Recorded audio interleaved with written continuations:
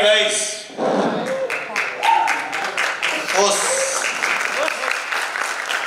So this is great respect to the audience and a great respect to Rambaug, TEDx, and also the speaker who have come before me. And martial arts is a different world altogether. I'm sure many of you are aware about it. But in martial arts, we start with the respect. And when I say os, that means it's my gratitude, my salute to all of you for being present here, for being here to inspire other guys outside. So thank you so much. And let us start with a journey of martial arts, which I started in the year 1982. That was the time when I thought of getting into this, and the story is very, very different. But before that, I would like to take you through the history of martial arts. There is no proven record because it is more than 4,000 years ago. This art has been introduced. And the purpose of this art to introduce is nothing but safety and security. Our ancient time, the monks, they were finding it very difficult to survive because of two reasons. One is they used to do meditation. They were on fasting. And because of that, they were a little nervous, they were a little weak, and they become a very easy target for goons and the dacoits. And that's how they were thinking of what to do, how they can defend themselves. And that's how they started learning this art, and they are the introducer. Over to that, after so many years, it has moved all across the world. It has taken a different shape, and today what we call it as a martial arts. The term martial arts, martial is a sort of a war, combat, and art is the way you handle the combat. So this journey of mine started, as I mentioned, in the year 1982 when I was in school. And then once I completed my black belt in the year 1986, I wanted to get into this thoroughly and wanted to become a champion. And I also wanted to have it all across the country. The vision was big, but age was the factor. There were so many limitations. I will tell you how I move across those limitations. But before that, I've been practicing martial art for the last 40 years. And along with that, fortunately, I could also take care of my working profession. So I'm an HR professional. My profession is to deal with people, and I love it. So when I deal with people, there are so many interaction happen. You try to understand what they are, from where they come in, what is the background. So that is something always very interesting to know. So with this, I will,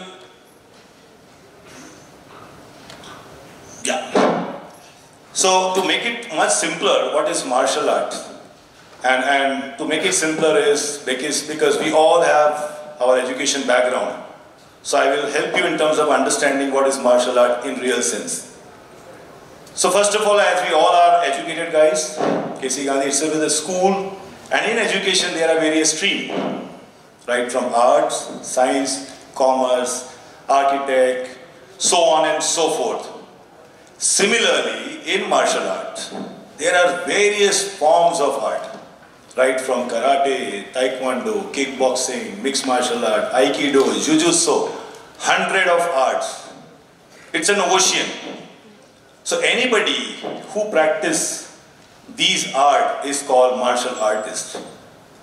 And the journey is not so easy. You have to keep enhancing your skill, you have to keep enhancing your knowledge in this particular art. So that's how the difference between martial arts and education, it will help you to understand what exactly it is.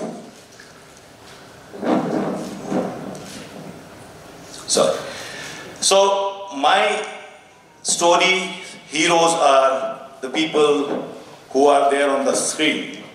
These are the guys who have really helped me to change my entire story and entire life. I have my gurus who is Indian. I also have my gurus who are from abroad. So I am fortunate to train with them, and still I am training. I am still trying to understand this art religiously.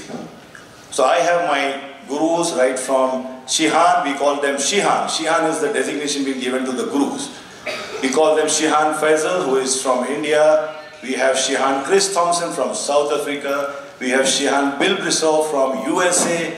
We have Shihan Lanyon from South Africa East. And then we have late Shihan Iri Daniel from UK. So I'm very fortunate to train with these guys, and still the training journey is on. Now, before I move ahead, this is something, a very important question. What we all look in our life? Any answers? I'm sure everybody knows it. What we really look out for in our life? Purpose, success, money, happiness, peace. Lovely. I think if I stay for a few more minutes, everybody will be right.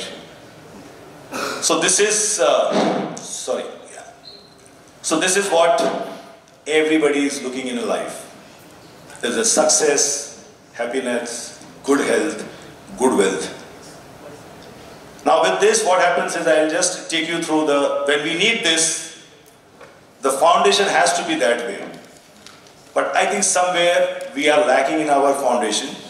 If you really see the education, the Indian education system or worldwide, we start from the school. When we are in the school, the focus is on fun, learning, sports. Then we move ahead towards the matriculation time. Your focus is on study and sports. Then we move to the college. It's a different world. College is a different world. Everyone is looking forward for. And when we move to the college, the focus is on study, something else, you guys knows, and sports is a little bit, passion is somewhere in the corner, and then the turn comes for your career. Some goes for the higher education, some goes for the career. And when you move to the corporate world, then it is your output, then it is your commitment, but sports and your passion takes the back seat. I think that's the trend. I'm not saying that everyone is following the same, but I think that's the trend. And when I meet people, so in my professional career, my job is to interact with people, to understand their need and to help them in terms of achieving their goals in the organization so that they win and organization win. When I talk to them and when I understand their journey, right from their school, college, and then when they come to corporate, I ask them, what sports you used to play? What are your hobbies? What are your passions? Somebody was talking about art. What kind of art you have? Do you have any charm in your life besides your study, besides your profession? And people say that, yes, I used to be a football player. I used to be a musician. I used to be a singer. I used to be so and so, but now it is difficult to continue. And that's the sad part. And that's how, you feel sad that once you get into the corporate world, you feel that the journey is over. For me, this was a big question when I joined the corporate in 1990. And that was the time where I have to take the decision whether I have to continue with my sports, or I have to continue with the corporate, or I have to manage both. I have taken the third option, but with a lot of difficulties, a lot of challenges. But today when I look back, I feel absolutely great. I feel happy. I feel satisfied and touched wood by the grace of God, good health. So this is a quick background, and now if you can see on the background, this is a small boy who wanted to become a tabla artist, and I used to play tabla those days. You know, I joined tabla, and I'm talking about 80s time, where there is no communication, no source of information, no social media, tags and all those kind of stuff. It is only you, your family member, your surrounding, that's your world. And for that time, for me, this was the option, and I was very happy. The issue was, when I used to go to school, I was in a class 6. I was the shortest student in my class, till 10th standard. People used to make fun that you will not get admission in the college because your height is too short. Nobody will allow you to go to the college. And those days used to believe on the hearsays. If your senior, fellow colleague is saying you something, you have to believe. And then I say, oh my God, what to do? Number 2, because of my height, because of my nature, I was little submissive. And I was little introvert. So every senior used to take undue advantage of me. People used to bully around. And I was the easiest target.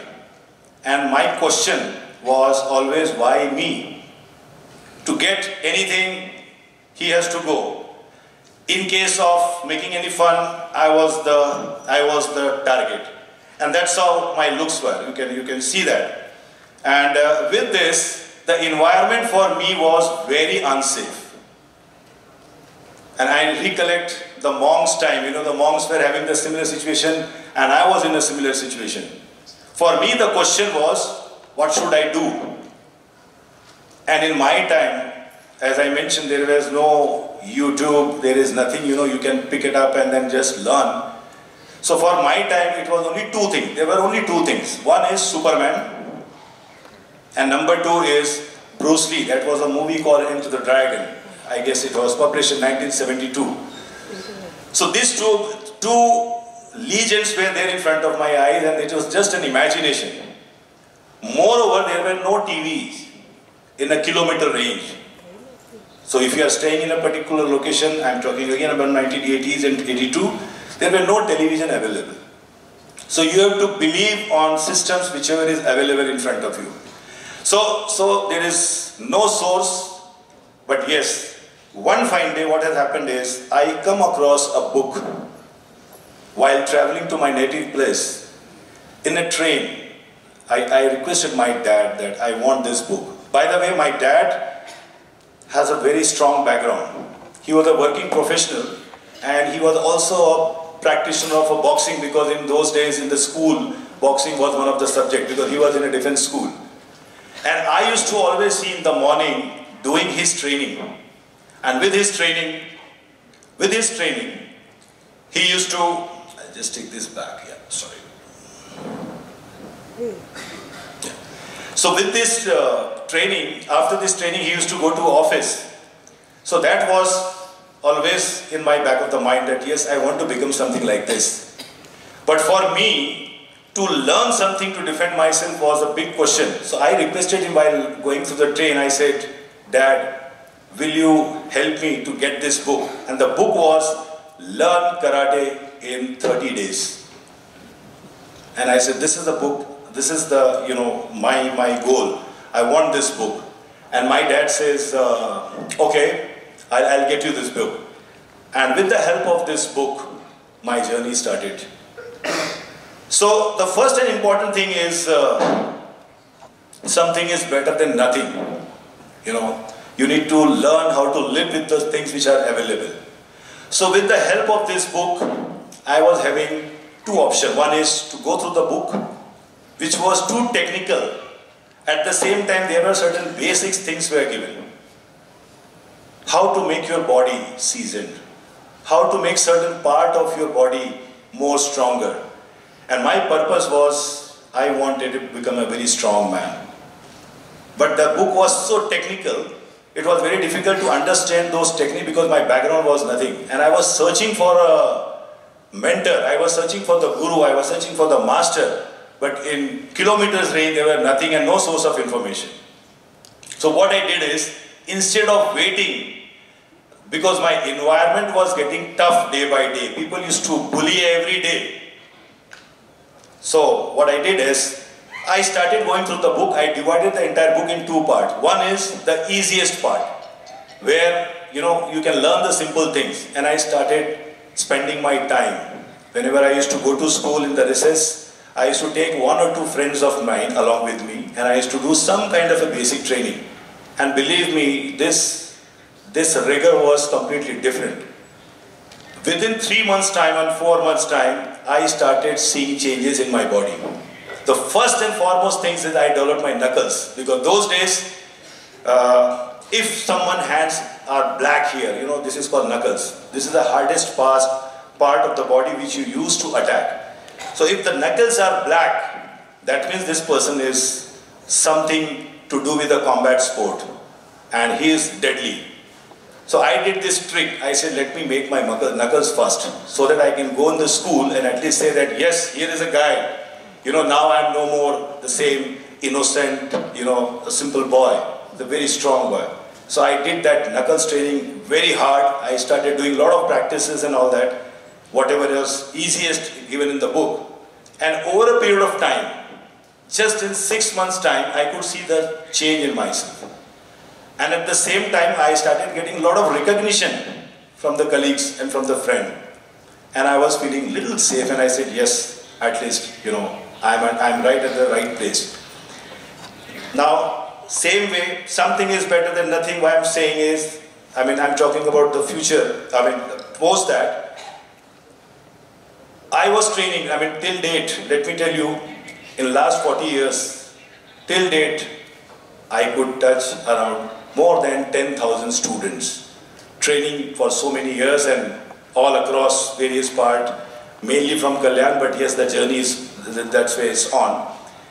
So when I was going for the World Championship, I'm talking about the time when I started conducting the class, we were having no infrastructure to compete at a world level. The question was, what has to be done? You want to stay there, and you have to just give an excuse and not to do, but with the help of like-minded students, dedicated students, we could achieve in a limited requirement, in a limited space, and with a limited infrastructure, we could manage, to make a mark at international level.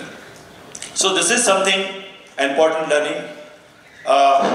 Another one very important point in my life is, never give up. So this is a time in 1986 when I became a black belt. I was very happy. I was on the top of the world. My dad was so happy, and he said, yes, here is my man. But the same time, after a few years, because immediately after I completed my black belt, I started imparting training, because something was there in my mind. And by the time I had played many tournaments and I could establish myself, then my dream was to make people like me around, and that was my vision. And what has happened is, in the year 1990, I had 2 serious issues. The one incident is, I met with a serious accident. And second is, the same year I lost my dad.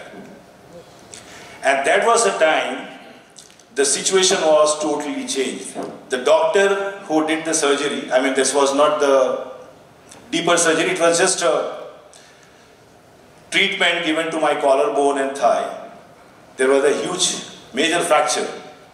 And doctor suggested me one thing, that you have to be away from martial arts, because if you apply a force, any part of your body, especially the upper part, you will face a big problem.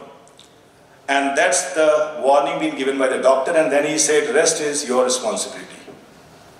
On the other side, and I was in a deep thought what to do. Everything was like dark, because martial arts for me was a life. I can never think beyond martial arts, anything. So what has happened is, the same time when I lost my dad, the entire responsibility of my family came on me. And I had no option but to join a corporate world. So the options is very simple, to quit everything and focus only on your profession. But what I did is, I took a pause. And since I was having my own dojo, dojo is a place where you train people, I used to go and sit in the dojo and look at my students, and I was just thinking that maybe after 2 months and 3 months time I need to close this dojo because I am like a man who will not be able to support them. But at the same time I was deeply connected with this art, and I started taking small baby steps. Again the same thing what I did in the school, I again started doing it. And by then I was having a good understanding of the body movements and the dynamics part. So what has happened is, within 2 to 3 months time, I at least realized that yes, I will be able to manage this. And when I got an opportunity in a company, there I requested the management that please allow me to continue my sports, and fortunately they allowed me. Of course there is a background, but they allowed me, and from then till now the journey is on. So that never give up part is imbibed inside. This is basically another important thing is we become an influencer. We influence people, we become a role model. And when I say we means, by then after 1990, I started creating people like me. So more of my students, they started getting the same skills, they started developing themselves, they become the black belt, they started teaching others, and that's how we started growing. And with that, what we did is, at my home also I created the same background, same atmosphere.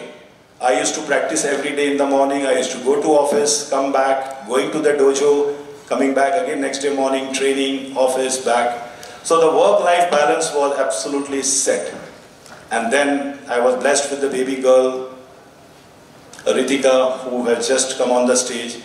And I also had my son, Rohan. Both of them had seen me right from their childhood doing the same training. And they picked up the same thing without any compulsion. And from then till now, they are continuing in these sports. Not only them, but also there are students. They picked up this sport so well, and they are managing the show till now. So we feel happy. This part is very, very important, which is more to do with the spirituality. 5 years ago, my mother was suffering from serious illness, majorly the diabetes, followed by dementia, followed by Parkinson's. And when we met the doctor told us that there is a less possibility of getting cured with all these diseases, but she has to live with that. And the chances of having a longer life, a better lifestyle is very, very difficult. So you have to live on the medicines and all.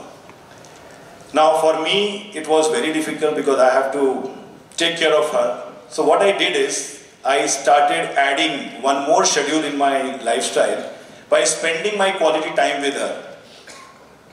So morning, instead of going to my dojo, I started practicing at home, and I was looking at her because she was unable to even walk. She was even unable to think about anything because her dementia has killed her entire memory system and all that. Parkinson had made her completely very weak. So what I did is, I started interacting with her. I started spending a lot of time with her. I could feel her pain. And with that, what I did is, I started applying the principle of martial arts. I started showing her small drill. And then she believed in me. And over a period of time, she started practicing it regularly with me from 5 minutes to 10 minutes, 10 minutes to 15 minutes. And by the grace of God, it took 2 years.